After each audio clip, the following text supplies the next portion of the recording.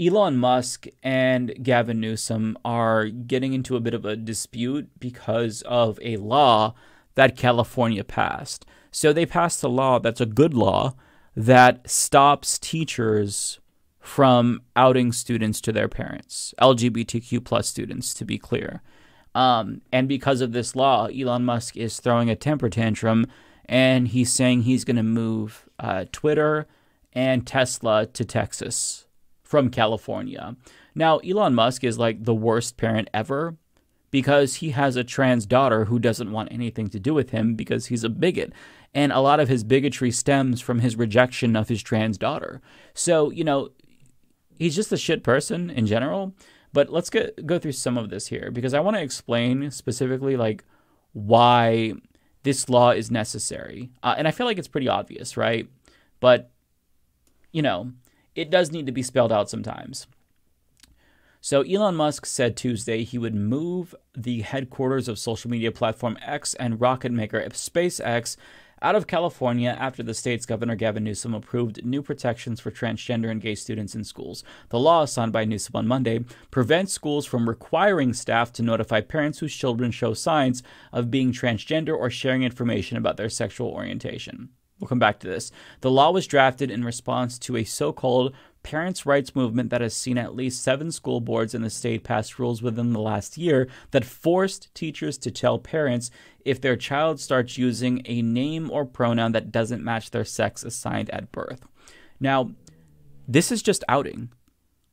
Those school districts that did that, they're just requiring teachers to out students to their parents when those kids are very clearly not ready to come out. And the reason why this is bad, one, is because outing is objectively bad, and two, because you are subjecting these teenagers to abuse. There's a reason why they're not telling their parents that they're gay or trans if they happen to be gay or trans. It's because they feel like they wouldn't be safe. It's because they feel like they might be kicked out of the house or beaten. So for these school districts to say, if you're a teacher and you see signs that they're gay or trans, you have to report that, you are literally endangering that child's life.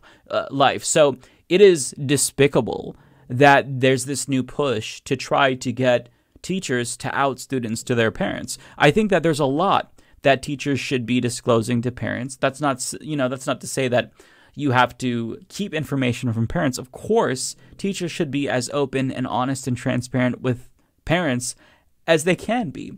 But they also need to be able to make executive decisions. They need to know when maybe a child is apprehensive about coming out to their parent. You don't get to make that decision for them.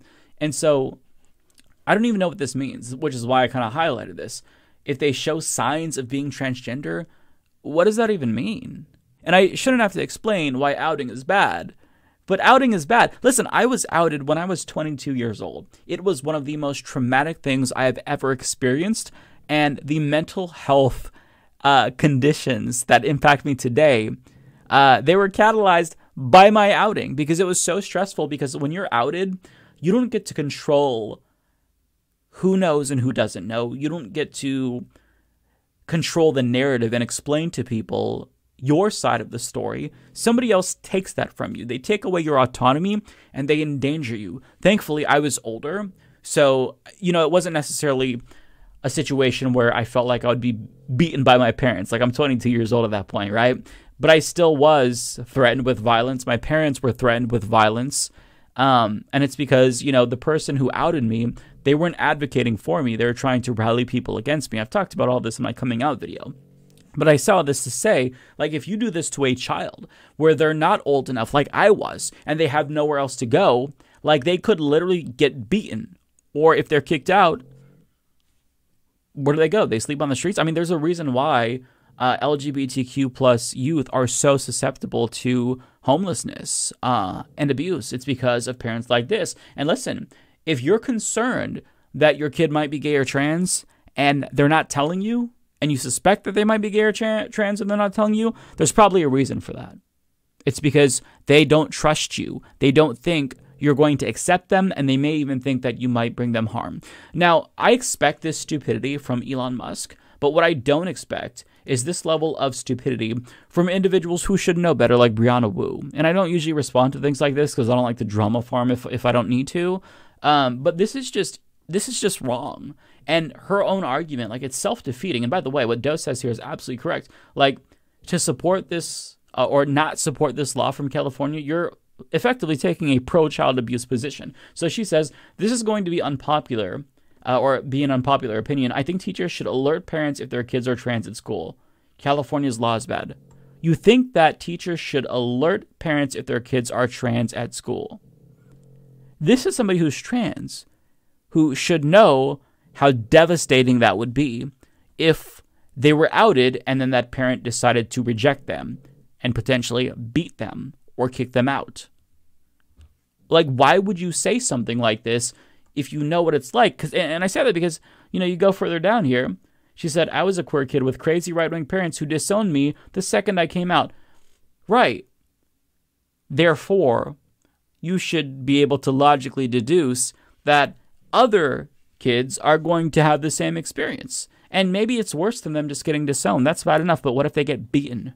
To take this position just to appease the new right-wing audience you've cultivated is so disgusting. Why is it that everybody, who's LGBTQ plus, Dave Rubin, Blair White, Brianna Wu, they can't just say, look, I'm conservative now. They have to throw their own community under the bus as well. It's ridiculous, right? Now, there is a reason why they have to do that. It's because right-wingers don't like them. And so you have to, I guess, sacrifice your community to prove to them that you're worthy. But they're never going to accept you, Brianna Wu. But she says, I do understand the risk. But if the school is aware of the situation, there are state resources and CPS if that child ends up homeless or abused. But you don't have to subject them to that in the first place. That's what doesn't make any sense. If you know that there is a risk of child abuse, then why would you put a child in that predicament? Why would you open up the possibility?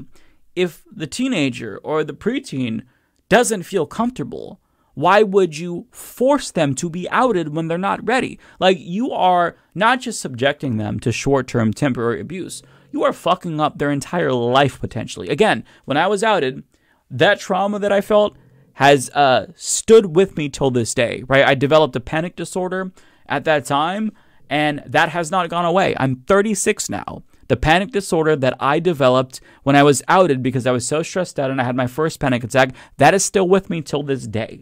You don't have to do this to kids just to show that you're like pro-parent or whatever. You can be pro-parent and not be cruel to kids. Like, I guess I don't understand why you have to open up the possibility that these kids will be abused. It's deeply, deeply cruel. And there's already so much that queer kids have to go through. There's a reason why the suicidality rate and depression rate is so much higher among LGBTQ plus youth. This right here is going to exacerbate that problem. And for somebody like Brianna Wu, who is a member of the community, to say that this is okay, it's so fucking disgusting. So anyone who thinks that this is a good idea, they're just pro-child abuse. Period. End of story. If a teen does not want to come out to their parents, forcing a teacher to tell their parents, that's just cruel. That's just evil. I'm sorry. I don't have anything else to say about that. No notes. That's it. You're a bad person. You're subjecting people to violence, I guess, because who cares, right? If us older queer people, we're done with that process for the most part. Our parents know, our siblings know, our family and friends know. So it doesn't matter. So fuck the next generation, right? I guess. Is that the logic? I genuinely don't know. I'm not going to try to psychoanalyze Brianna Wu here, but like, older generations are supposed to protect future generations. Like, I genuinely feel like, the LGBTQ plus people that came before us did everything in their power to set us up going forward to live our best lives. So we have to do that ourselves for the next generation. We have to keep building with each subsequent generation. But what Brianna Wu is doing is saying, you know what, fuck this next generation. I'm going to make it harder for them. It was hard for me. Fuck them. Out the kids. Out them all. It doesn't matter, because Republicans think that you're against parental rights if you don't do that or something. I don't know. But yeah, it's fucking sick.